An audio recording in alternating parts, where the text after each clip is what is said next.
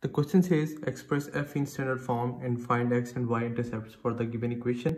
The equation we have is x square minus 2x plus 3. So first of all, we will write 9 that is over question, that is f x equals to x square minus 2x plus 3. We will write the standard form of quadratic equation. We have fx equals to a into x minus h whole square plus k. That will be equation number 1. So we have a into f into x, that is equal to x square minus 2x plus 1 plus 2. So function becomes x minus 1 whole square plus 2. On comparing it with equation 1, we have h is equal to 1 and k is equal to 2. By comparing with equation 1, right? Now the vertex v is given by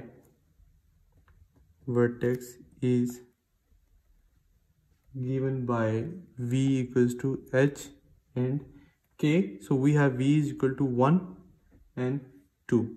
The y-intercepts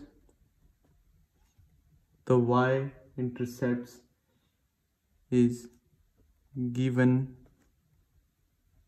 by x equals to 0. So we have 5, f is equal to 0 equal to 3.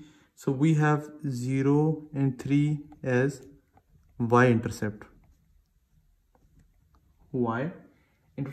Now the x-intercept is given by equating fx equals to 0. Fx equals to 0. So we have x square minus 2x plus 3 equals to 0. And then on further simplification, we have x square minus 3x plus x minus 3 equals to 0. We will take common and we have x minus 3 and then plus 1 and x minus 3, two perfect factors. So x is equal to minus 1 and 3.